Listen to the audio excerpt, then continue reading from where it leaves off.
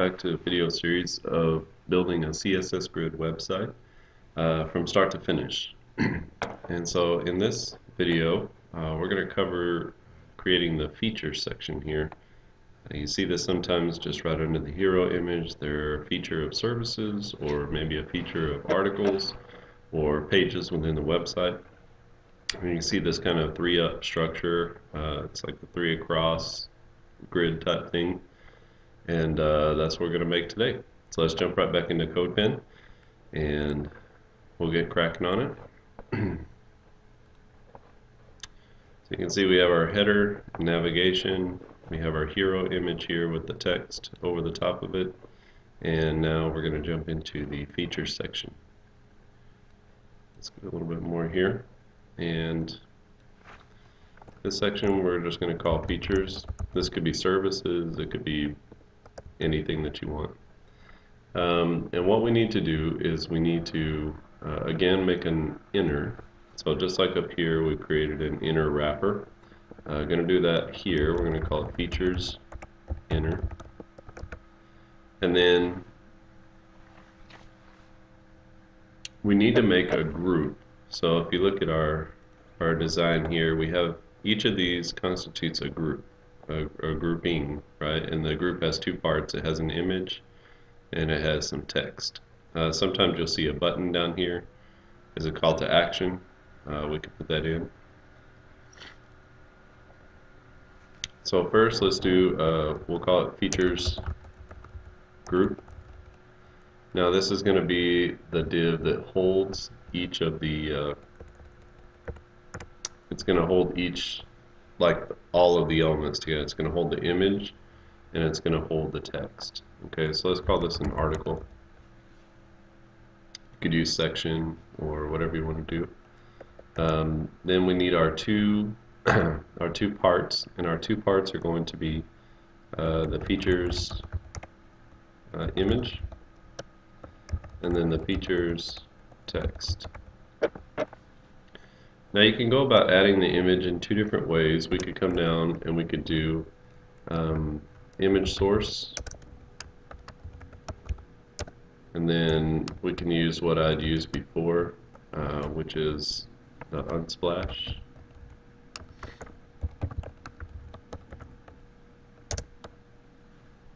And we'll say, like 800 pixels, and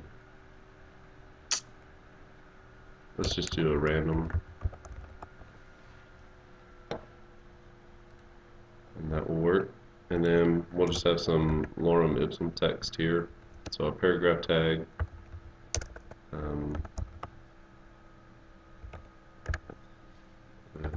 a little bit of text. So you can see our image and our text here, right? Now let's go ahead and do that 3 times.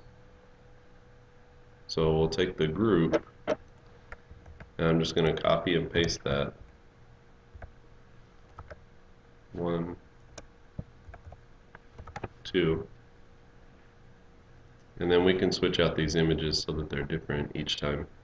But we have 3 pieces of text here, and when the images show up, you'll see those 3 images. That's all we need as far as our HTML is concerned. And maybe we'll go back and add a button at the end of this, at the end of the video. Let's go through our CSS down to the, what I'm calling the 3-up features. And what we need is we need one style for the features itself, and that's what I'm going to use to create the padding around here, and maybe a maximum width or something like that to keep it centered.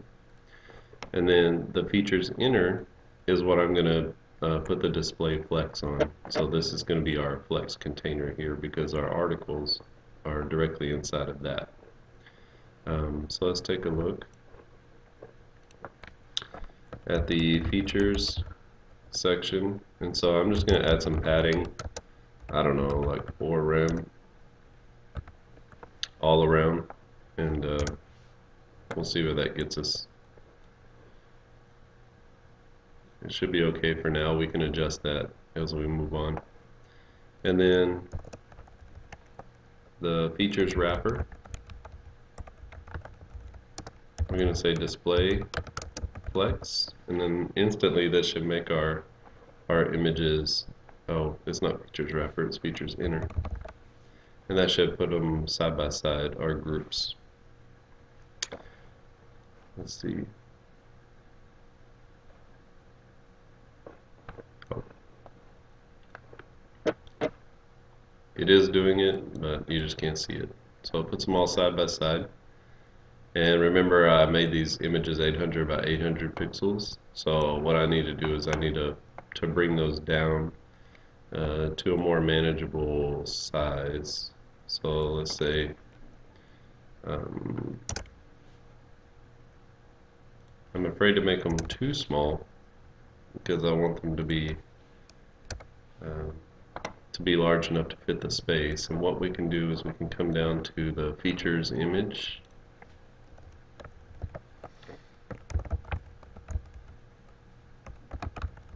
and then inside the features image div, any image that's inside there, we'll say a width of 100%, and then that should make them fit into the spaces here. Let's see if it'll pick it up.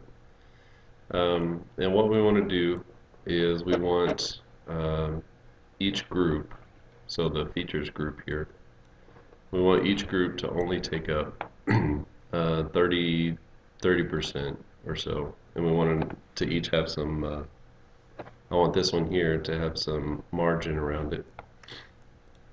So what we'll do is we'll say, actually it should go here. So features group is going to be flex. So what this property does, this flex property, it decides what do we do with this particular image. So I mean this particular group. So this is our flex child, right? These three. And then what do we do with this child? The child can take up two-thirds of the space, and these two can take up 1/3 together. Or we can choose to do a whole lot of different configurations. But if you want to do a 3 across, you would do 0, 1, and then we're going to say 30% because we're going to put some margin around this. And if you don't, it'll kind of push itself out to the side here. So you can see that as we move, it's taking up 30% of the available space. Right? We're actually going to, let's use viewport width units. So it's taking up 30 viewport width units, which is essentially 30%.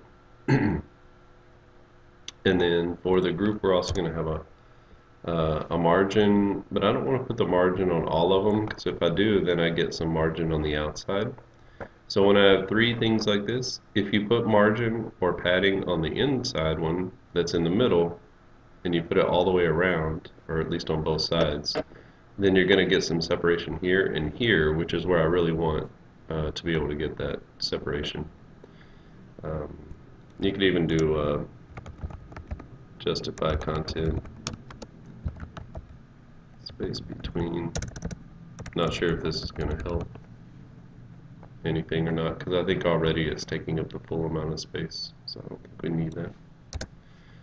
So let's say features group, and then in SAS, when you want to do a pseudo element, you use the ampersand, and then you say colon, and then whatever the pseudo element is, right? So we're going to say the nth child. And this might be a little advanced, or you don't know what the nth child is. Essentially, it's saying of these child elements, we are going to select the first or the second or the third. Okay, so if we wanted to choose the first element here, we would say nth child 1, nth child 2, and nth child 3. So we can target these without specifically having to name them up here. So you can see that there's only, I don't have them named as feature group 1 or feature group 2.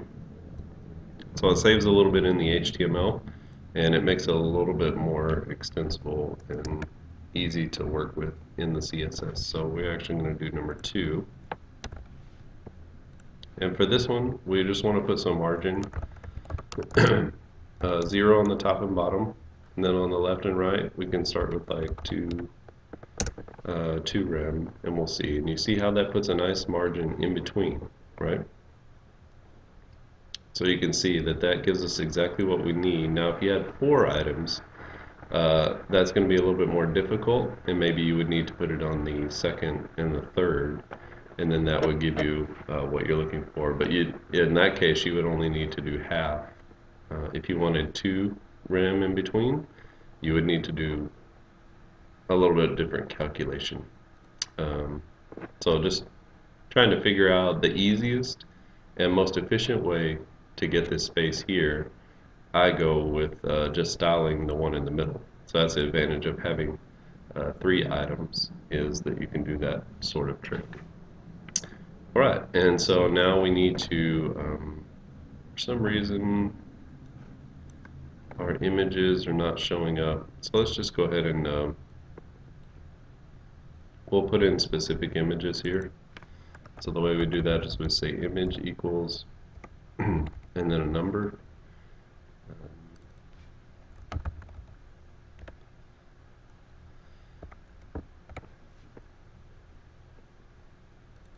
And then we'll say image equals 800.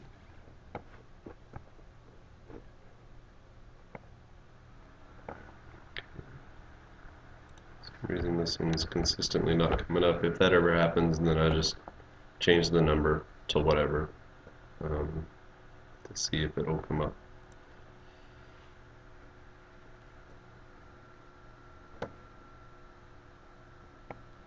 There we go. Okay. So now you can see we have our 3 up images. They might be a little bit small for you. I'm not sure. What I'm going to do is I'm going to put a maximum width on here so that they only, when they grow and shrink, so they look okay, kind of up to here. This is the kind of the sweet spot of them, I would think, right here, which is about 1,000 pixels. So that's kind of where we get our sweet spot. This is the way we really want it to look. You could change the proportion of these if you wanted to do like 600 by 400. Then you could change the proportion of the image so that it is 600 wide and 400 tall, which is going to make it a little bit more of a landscape instead of a big square, which I think I like that a little bit more. So we'll just go through and do that.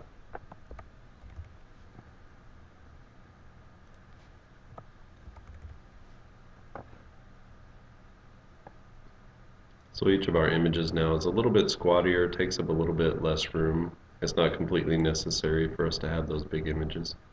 So we have our 3 up across, and I'm going to go in here into the CSS, and I'm going to, on the inner, so the inside wrapper here, I'm going to put a maximum width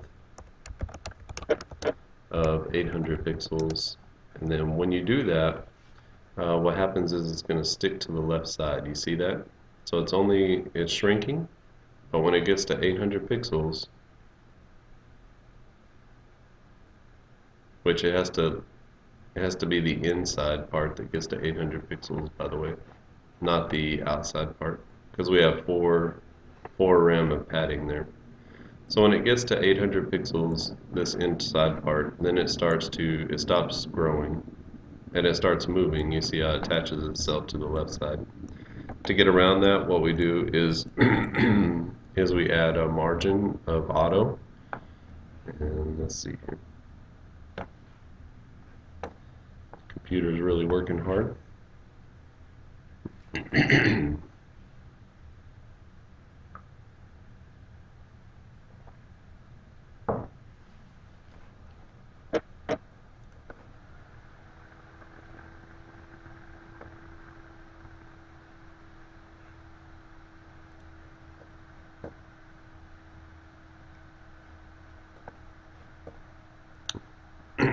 We'll go ahead and restart it then.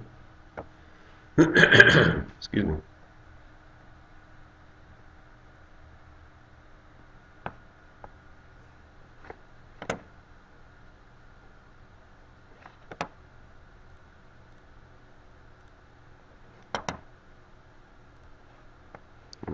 Let's try that again.